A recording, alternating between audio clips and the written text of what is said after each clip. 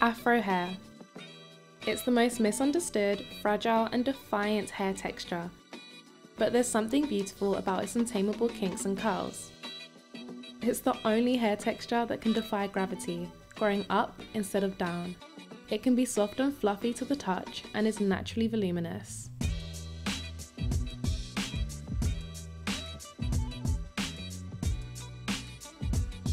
My name's Kerry. I'm a television specialist and broadcast journalist at BCU, and like many other black women, including myself, owning your kinks and curls and afro hair almost becomes a journey of self-love and self-discovery, and here's why.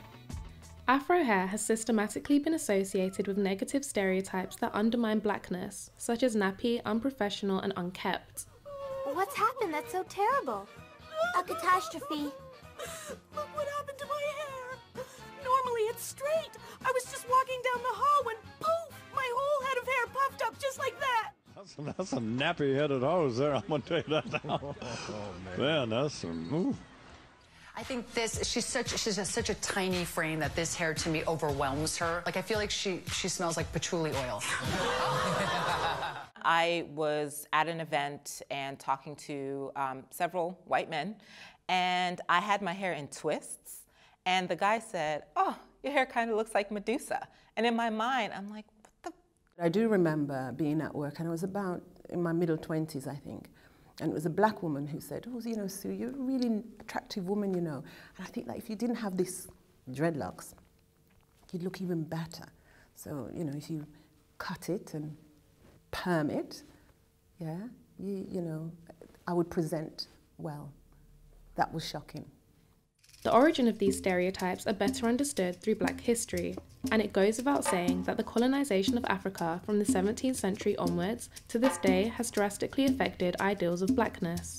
In the United States, African slaves were stripped of their rich heritage and elaborate native hairstyles, and over generations of brainwashing and enslavement, traditional hair information and routines were destroyed. Previous to slavery, we had hairstyles and designs and colours and all sorts of things in Africa. Black people who covered or wore their hair in relaxed hairstyles were considered to be more civilized in Western societies, to the extent that in 1786, black women were required by law to cover their hair in the state of Louisiana.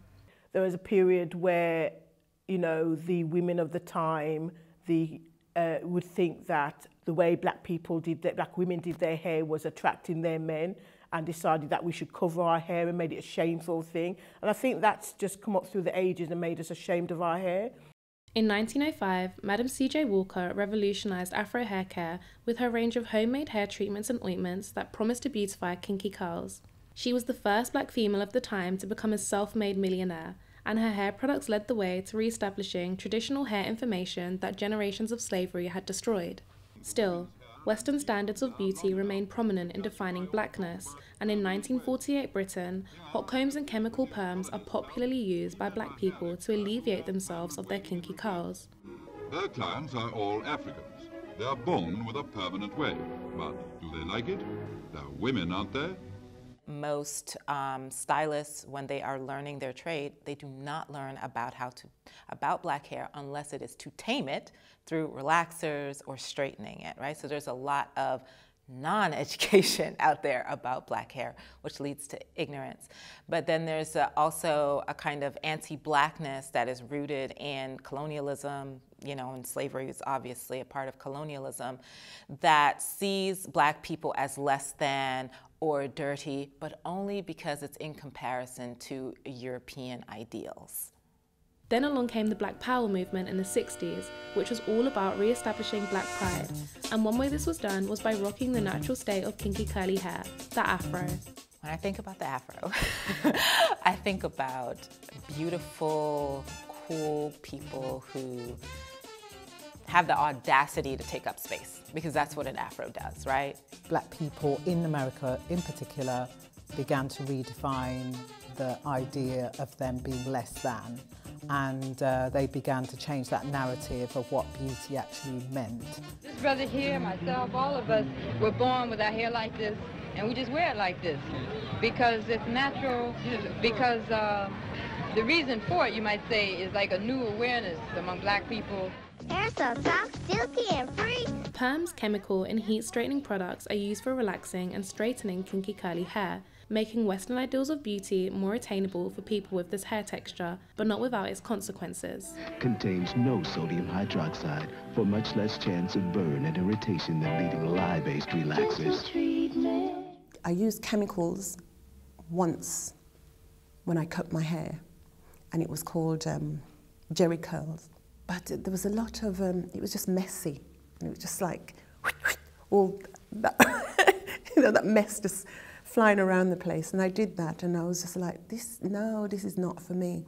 To attain that straight look, my first experience was to iron my hair on an iron board with a steam iron, a towel, and foil. And that made absolutely beautiful results. But obviously, long term, that's not really very good for your hair. And then we got JD straighteners, and I'd start using that. So that's what I did to attain that look at the time. If we have mothers or grandmothers who also understood or knew how to take care of their natural hair, then they impart that knowledge to us. But if we have mothers who didn't receive that education, or they were taught that relaxing is the best way, then they passed that down to their daughters. I didn't learn that from my mother. She relaxed my hair at 7 because she thought that's what she needed to do to like tame my curls. I had hair she didn't understand, but she didn't understand her hair either. I feel good about using PCJ. It's mild enough for my daughter's hair and for my color-treated hair. Today, Black people rock their hair in a number of creative and natural hairstyles. However, Western standards of beauty still remain idealistic and generally exclude naturally kinky curly hair in normative standards of beauty. There's an online petition demanding that Beyonce and Jay-Z do something about their daughter Blue Ivy's hair. Wait a minute, wait. They're claiming that it's a mess of matted dreads, lint falls. One commentator said, quote, no child whose mom spends thousands on her hair monthly should live life looking like a sheep. The Alma twins come from a mixed-race family in the UK. Maria has taken after her half-Jamaican mum with dark skin and brown eyes and curly dark hair. But Lucy got her dad's fair skin, good on her, along with straight red hair and blue eyes. You've seen it on the news and everything where Black people have literally been discriminated against because of their hair. Actually, funny enough, now that you say this, I remember going to work with my big kind of afro, and my manager saying to me, oh, your hair's a bit wild today. And he was like, what happened to your other hair? And I was like, what do you mean my other hair? And he just said, yeah, like your hair that's kind of like long and straight. And he did make me feel some kind of way about my hair.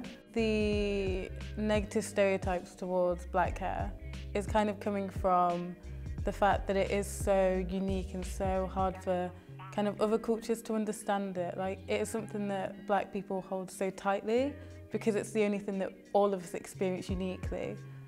So how do these social issues relate to perceptions of kinky curly hair today? I'm heading to London, the UK's biggest tourist destination and melting pot for social diversity, where I'll be finding out the British public opinion on Afro hair in 2019. This is Oxford Circus. Change here for Bakerloo and Central Lines. As well as finding out the British public opinion on Afro hair, I'll be doing a hidden social experiment to see if my hair attracts more or less public attention, subjected to taming my curls to fit Western beauty standards versus styling my hair in its natural afro. So I'm kind of excited to see if I get any different results from wearing my hair like this to this. As you can see, my hair looks completely different now, and I'm wearing it in a big fluffy fro.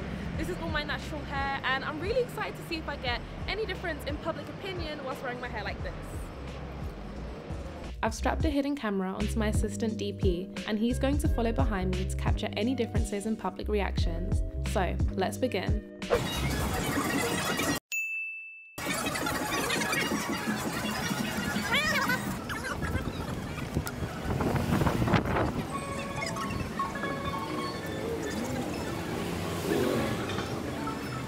So I kind of feel like I've really blended in. As you guys saw, nobody really gave me looks or stared at me, and definitely not because of my hair. What do you think about my hair? First thing that comes to mind? It's not really noticeable from the front. It's very smooth and shiny, and I haven't seen what it's like at the back. It's neat. It seems like you've spent a lot of time just looking after it, which is quite, in my opinion, it's like waste of time, but don't take it in a bad way, you know.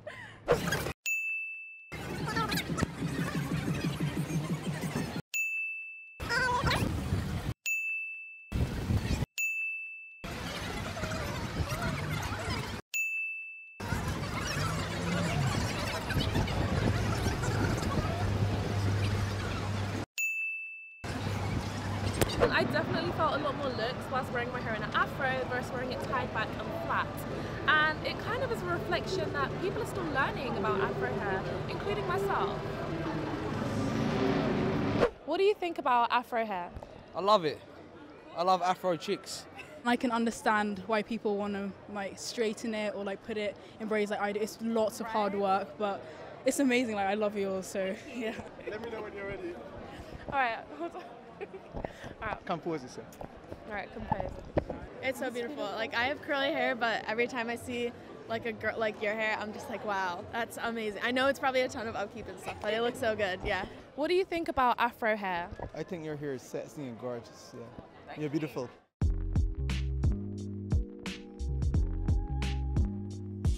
It's clear to see that natural afro hair still grabs tons of attention in 2019, whether good or bad. And with that being said, how do people with this hair texture look after such an elaborate statement-grabbing hairstyle? I'm heading to the Bruce Grove Cosmetics Centre in London to find out how people style and look after their kinks and curls. I absolutely love coming to the natural hair store because there's so many products to choose from when it comes to styling kinky, curly and afro hair. You literally can't find half these products on the local high street, which is why these shops are so important for the natural hair community. This brings me into the natural hair movement, which is all about redefining standards of blackness by embracing the natural defiant state of kinky curly hair. Cantu product is more good for your natural hair, it make your hair grow and the look after your hair, make your hair soft.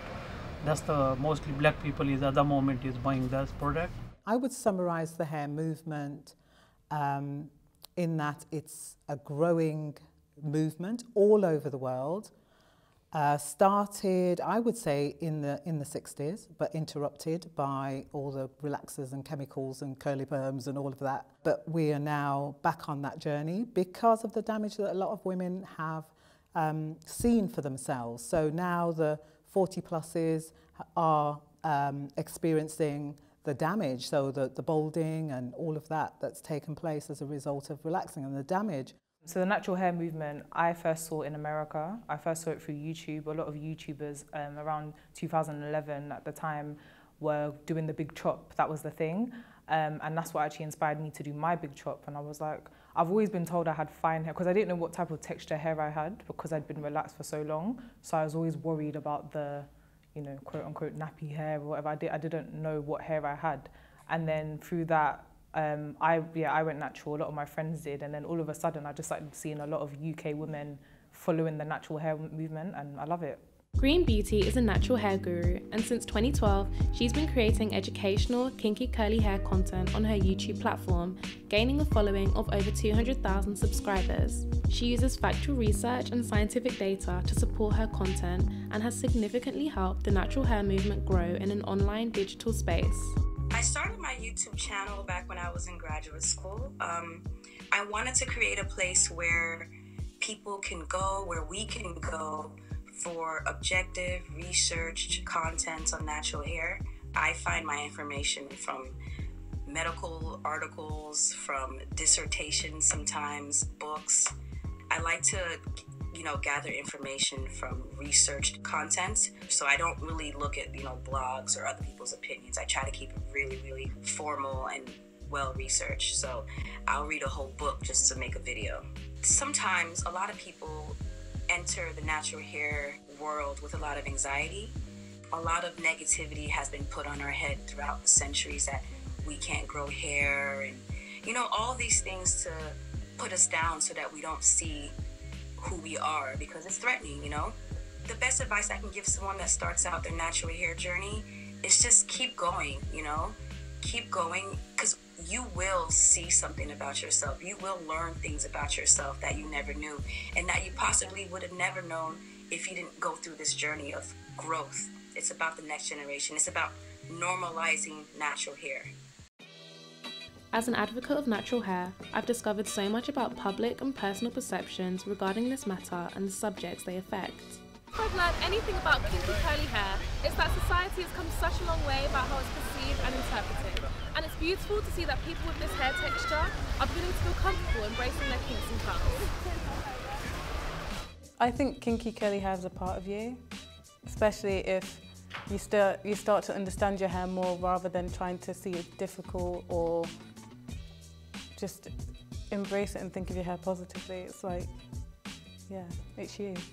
Embrace who you are, fully, from head to toe. This is you. This is how you were made. And the world looks at us and they also want it. You know, we're trying to get away from it when they're trying to get it. So we need to reconnect with who we are. Love it. We all have different textures. Don't wish for someone else's texture. You see a lot of that online as well. Oh, why is my hair not like this? Just find, because there's someone out there with your hair texture. So find what works for other people, implement it on yourself, try new things, and just love the hair that you're in.